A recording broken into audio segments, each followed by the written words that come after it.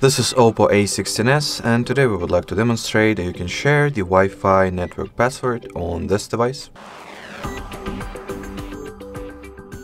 First of all, swipe downwards from the right part of your status bar, expand the control center. In here, look for the Wi-Fi shortcut.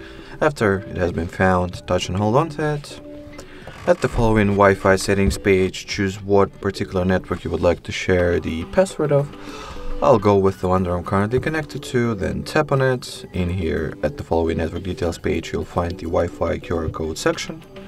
And upon tapping on it, you'll be provided with the actual Wi-Fi network password right over here, as well as the QR code that can be scanned by any other device in order for it to get automatically connected to the chosen Wi-Fi network.